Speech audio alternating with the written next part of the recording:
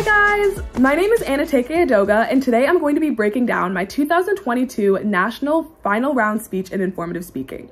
For those of you who don't know, informative speaking is a category in which you pick a topic, it can be literally anything you want, and your goal is to inform your audience about it. Unlike other topics or other categories like extemporaneous speaking or original oratory, the goal of informative speaking isn't to persuade people, so you don't have an argument, but rather you're trying to give people information or insight into a topic that they never would have thought of, and you're trying to find new facts and new information that can really wow the audience. So let's get started.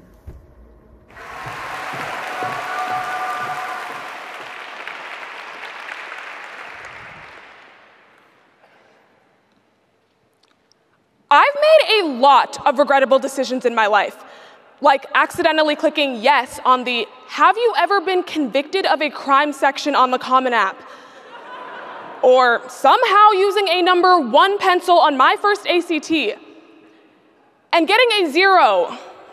But they all pale in comparison to 5th grade, when my history teacher organized a Constitution Day to end the school year. I thought it was a costume party. It was not. And so I showed up to school fully dressed as Thomas Jefferson, a black female Thomas Jefferson. Okay, so this is the first part of the speech. It's called your AGD, or your attention getter. And the goal of this part of the speech is to get some laughs going, I would say. You're trying to introduce your speaking style and your overall topic to the audience. Now, I chose to do this with something that was a little bit funnier. So I talked about how I showed up to school dressed up as Thomas Jefferson when I was younger. But you can do something that's a bit more serious, or just share a story that has nothing to do with your actual topic, and then we will learn more about transitions later. We also see me use our first visual aid. And so for this visual aid, I cut a circle out of a foam board, and then I put my picture on top of it so that I could show it to the audience. And you can get really creative with visual aids. This is my first handheld, but you'll see later in the video that I use big boards as well, and we'll get to that later. And for 10-year-old Anneteke, that seemed like a funny mistake. And it was, for about a week. Until June 17th, 2015, just 10 days later, when that costume took on a very different meaning for me. So here we see me pull out my first big board, and this board I constructed using black foam board and some other poster boards with pictures pasted onto them. I like to use bigger boards for more like important information so that people who are visual learners can see, and then the people who learn better when they're hearing can also listen to you while you're speaking. And so you'll see later that the board actually folds down, and you can do that using a bunch of different methods. My favorite method is to use the big poster boards, like the foam ones, and then put on top of them the regular poster boards that you can get at like Target or Walmart for like 50 cents. Cut into them and then put the picture behind. As an armed white male walked into a historic South Carolina church and shot and killed 9 black congregants, later telling officers that what he wanted was a race war, and that he was inspired by the words of none other than Thomas Jefferson, the man often credited with the creation of one of the most controversial statements in American culture: the Second Amendment. Now, this part of the speech is very important as it introduces your actual topic to the audience. As you can see, I slowed down my sentence just a little bit so that people could have time to digest what I was going to be talking about. My topic is obviously the Second Amendment, so I made sure to say the Second Amendment. And when you slow it down, it allows for people who have kind of gotten lost in the information to have a moment to catch up, and then it also allows you a moment to reset as you're about to dive into your information. As NPR notes on June 2nd, 2021, at a time when the Second Amendment is at the forefront of so many recent debates, understanding it has become nearly impossible, especially in a society that yells about the Second Amendment rather than talks. So today, we'll first take a look at the history of the amendment. Second, how it's shaped American identity, before finally shining a light on some critical implications. Because as the American Bar Association notes on December 21st, 2021, This may be the most important topic in American history that no one knows a thing about. Okay, so that is the end of my introduction. And as you can see, I introduced my topic and then I introduced what I was going to be talking about throughout the entire speech. So I had my thesis statement in there. I explained that I was going to be talking a bit about history and then a bit about the applications and then some implications later. And so it's really important to lay out that mapping for your audience because once again, this is a 10-minute speech, so it can kind of get very information heavy. And for people who get lost in the words, this can be really helpful because it helps them follow along throughout the entire speech. 2008 was a pivotal year for people like me. The first Twilight movie came out. What, do you think I was gonna say Barack Obama? Oh, and also, the Second Amendment was born. And no, that one's not a joke. Because as constitutional lawyer Michael Waldman notes, the entire history of the Second Amendment, as we know it, is built around that year. Pre-2008, like way pre. So here we see me go into the history point. And so the goal of this transition was to transition us out of the original opener and tell your audience that you're going to be actually talking about the content that has to do with your topic. So I chose to transition out of my first paragraph kind of with a joke. And so I had people laughing and that was how it was comfortable for me to do it. But there are also other ways that you can do it. You don't have to use a joke. You could use an article and you could use a stat. It's really up to you. Once again, informative speaking has a lot of creativity and you have a lot of creative liberties that you can involve yourself in. You also have a lot of space to do whatever makes you feel comfortable. So if you're not comfortable with a joke, if you're not comfortable with a sentence, if you're not comfortable with a stat, don't say it. You are your best speaker when you're the most confident in yourself, and you can only do that when you feel comfortable on stage. Way pre, American Revolution pre. The colonists were primarily driven by two things. One, a hatred for colonization. Don't even get me started on the irony. And two, a distrust for organized militaries. Following the Haitian Revolution in August of 1791, where self-liberated slaves successfully overthrew French rule in Haiti, the colonists lost faith in government-backed militaries, blaming the revolt on the fact that the French military was armed, but French slave owners were not. So this is the first board that we see me use in the history point. And in your history point, you want to explain where the origin of your topic came from.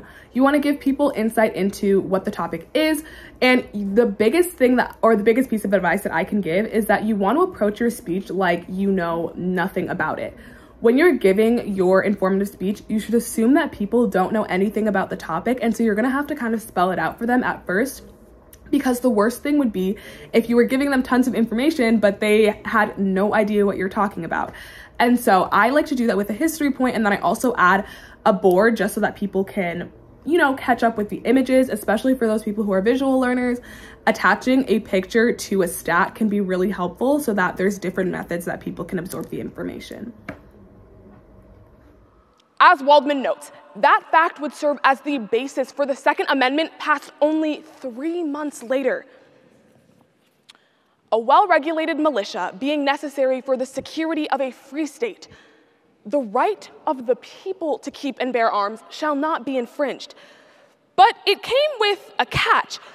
The colonists disliked the idea of open gun access. So they created armories where all the guns were stored and accessible only with prior official approval. So this was actually one of my favorite visual aids that we had in my piece, and I made it by so you have the boards in the back, which is the foam board, which is the base that you're going to be using. I used foam boards, but I want to reiterate that there are really no rules when it comes to VAs. Do whatever makes you feel the most confident, and you can get very creative with them. And so I pasted a picture on top, and then I cut out another picture on the board and then pasted that on top so that when I flipped it down, the picture underneath would show through. And so I like to use that trick a lot. I used it in the beginning of the speech, I used it here, and you can apply that anywhere because it allows you to have a visual aid for 2 different sections in your speech while only having one board. So I highly recommend using that method. As Waldman notes, the founding fathers were inherently skeptical of private gun ownership and even created systems to limit it. And for over 200 years, the US Supreme Court agreed until 2008, when it ruled in DC v. Heller that the Constitution protects an individual right to firearm ownership. Post-2008, the conversation surrounding the amendment has been far more contentious. For instance, just a day after the Heller announcement, even the conservative-leaning Bill of Rights Institute called the decision the most significant reversal of precedent the court had ever made. So that is the end of my first history point. You want to pause a little bit before you transition out of your first point, just to give people a breather and allow them to absorb the information that you're telling them. Once again, informative speaking is about informing your audience. And so you have to be prepared that people are going to be like, wow, this is really cool information, because they've never heard it before. So even if you're giving your speech 10 times over, you've practiced it a million times, and you know every single word that's going to come next, you have to really live in that experience with your audience, because they've never heard this information before. And if you think that your topic is the coolest thing out there, I promise you your audience will too.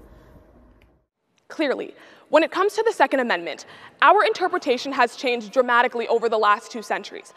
But perhaps its most significant impact isn't in what it says about rights, but rather how it redefined what it means to be American, both at home and abroad. As historian Carol Anderson notes in her 2021 book, The Second, Race and Guns in a Fatally Unequal America notes, while the Second Amendment's meaning is debatable, one thing isn't. It was never written to mean all people. Following emancipation in 1863, states across the South began enacting black codes, laws that, among other things, barred blacks from serving in the militia, meaning they couldn't exercise or protect the Second Amendment.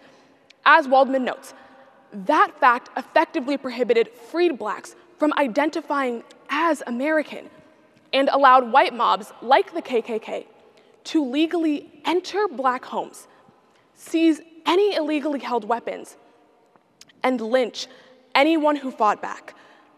As NPR notes, post-slavery laws depicted blacks as a threat to the security of a free state and made decades of violence seem simply constitutional. Or, as Anderson puts it, the Second Amendment made the lynching era possible. So we had the book VA, which is a VA that I was very excited about. I did this by using not foam boards, but actually like cardboard paper boards, and I put pictures on them, and then I just like kind of pasted the pictures on the inside so that they would flip together. I loved using the book method because, once again, it allowed me to have one VA that I could use for multiple sections of my speech.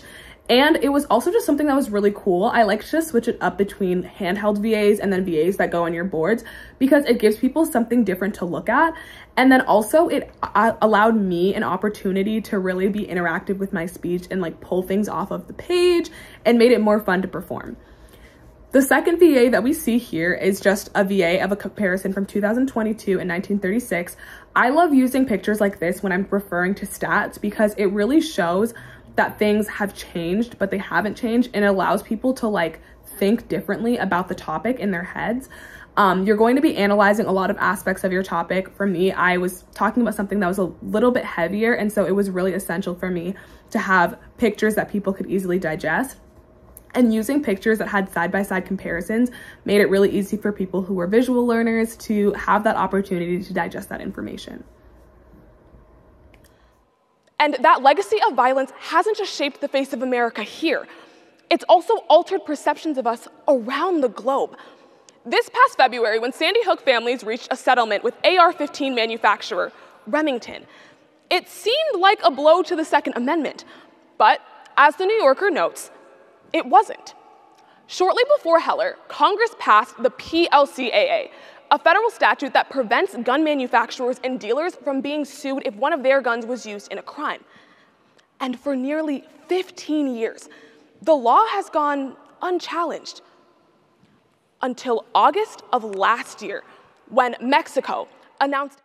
So if you didn't see that, it was kind of fast. I used the news template that you can see on Google when you search up New York Times, and I changed the headlines. So how I did that was I found 2 different articles that related to what I was talking about, but I made sure that they were from the same source. So both of the articles that I used were from the New York Times, and then I formatted them so that they would be the same size, and then I cut out the heading so that I could flip it down later. I thought this was a super cool idea because it allowed me to, once again, have a VA that I could use for multiple sections of my speech. But also I like using the newsline format for VAs because it gives your speech a bit of credibility because it shows that you got it from an actual source. And so when I was looking for VA ideas, this was something that I came back to because it's really easy to make, and it also is just very pleasing to the eye. I highly recommend that if you are going to make this, that you use the ceramic magnets. You can get them at Home Depot, Lowe's, or any hardware store. And if you get them, make sure you get the really small ones, the discs, so that you can put them behind the paper. That way, when you fold it back up, the magnets don't make the paper not stick together. When Mexico announced a $10 billion lawsuit suing American gun manufacturers for drug trade violence. And last month, 13 US states signed letters in support of Mexico. As the LA Times notes, this case could effectively undermine not just the Second Amendment, but the entire American Union by aligning states with a foreign power against American industry, all in the name of guns. Now, I've talked a lot about visual aids, and I want to emphasize that visual aids are something that are going to enhance your speech, but ultimately it's going to come down to the content that's in your speech that can really help you. And so when you're looking for sources, when you're looking for information that you want to put in your speech, I kind of say if you Google something and it pops up on the first page, I would kind of stay away from that. The goal of info is to kind of give people this wow factor, oh my gosh, I never knew that, because they didn't know that before. And when you're digging for information, you really want to go deep and kind of look at it in a perspective that you never would have thought of. The stat that I found about Mexico and the US and the 13 different states that were siding with Mexico really shocked me when I was researching it, so that I knew, and that's how I knew that other people would also be shocked. And so keeping different stats in different places throughout your speech can help you with that wow factor, especially when you get to that 6 minutes, 7 minutes, when people have been listening to you talk for a while. You want to keep them engaged the entire time. So adding stats in there that really would blow your mind can really help you keep your audience engaged. And yet, that industrial aspect is crucial to understanding the role that guns play in society and presents a critical implication about the Second Amendment. Changing, repealing, or altering it in any way ignores a glaring financial fact.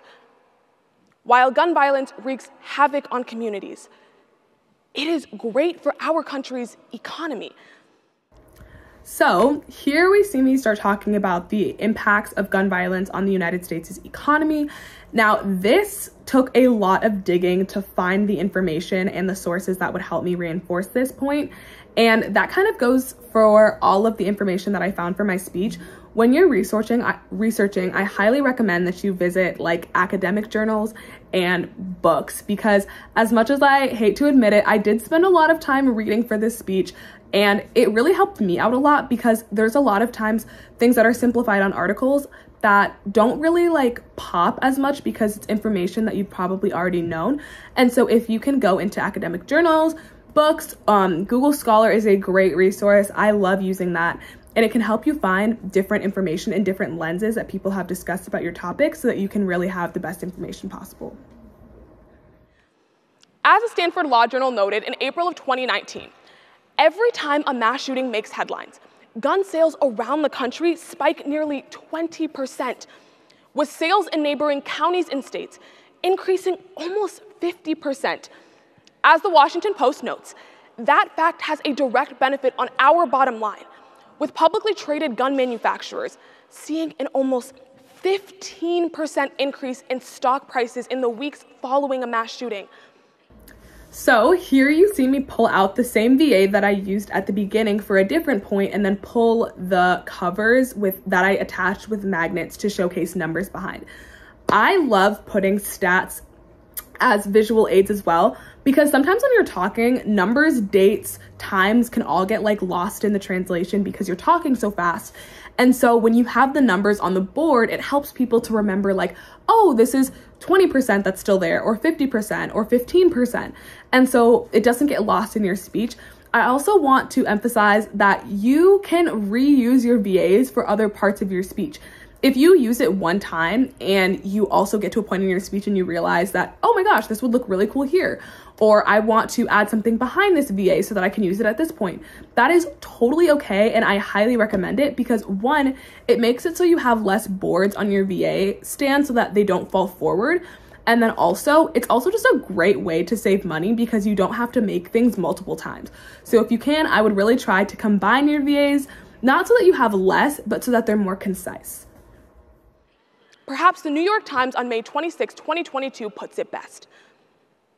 When our collective conscience is focused on the devastating impacts of a mass shooting, our appetite for investment shrinks.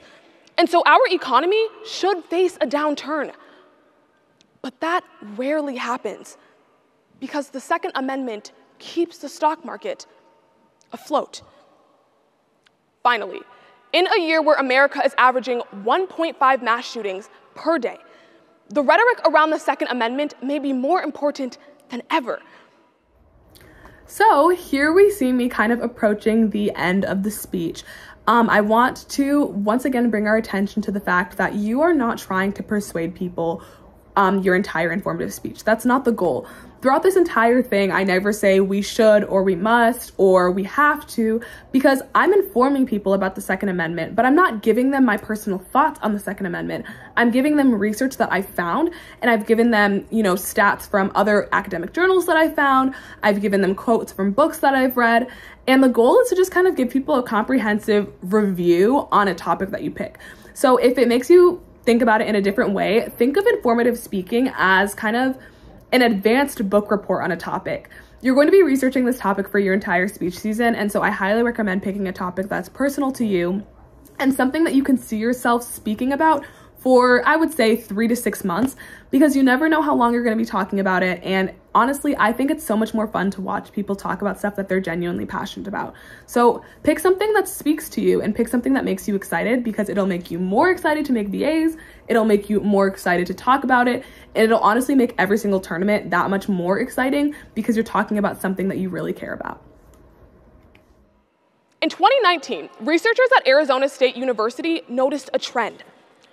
For every mass shooting with 4 or more deaths, a wave of similar shootings seemed to follow almost immediately after, something they termed the Second Amendment domino effect. I want to bring your attention to this domino VA, not because I think that it's super flashy or super cool, but because I think it's a very good representation of what these VAs are supposed to do.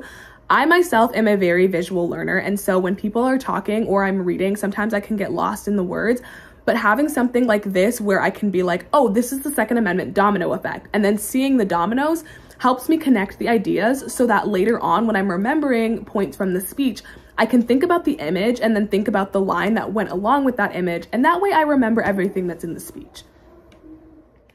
Their analysis of the manifestos from every mass shooting since 2009 revealed in almost every single one praise for the Second Amendment and a defense of white supremacy. As The Atlantic notes on February 15, 2022, it's possible that the Second Amendment has become nothing more than a Trojan horse for white supremacy. And if that's the case, it begs the question, is it possible that having productive discussions about the Second Amendment is so difficult because we aren't ready or able to discuss whether white supremacy is just part of being American? Now, this is something that I love to do when I was giving my speeches in informative speaking. I love asking questions in my speech because, once again, the goal is to get people to think. you're getting people, one, exposed to new information, but you're also challenging them to expand their perspective on what they thought they knew about this topic. So once you get to your implications, which is the third point, asking your audience questions is totally allowed. Let them sink in the information that they just got, but then also let them start thinking about new ways that they can think about the topic. I think that questions are a good way to probe some thinking, but also a good way to make sure that like you're not persuading anyone, you're just giving them some food for thought. In 1967, California passed the Mulford Act as a response to the Black Panthers, who began patrolling city streets to protect Black neighborhoods from growing police violence.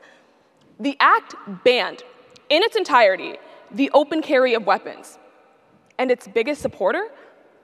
The NRA. So as you can see, I've entered the last kind of tidbit of my speech.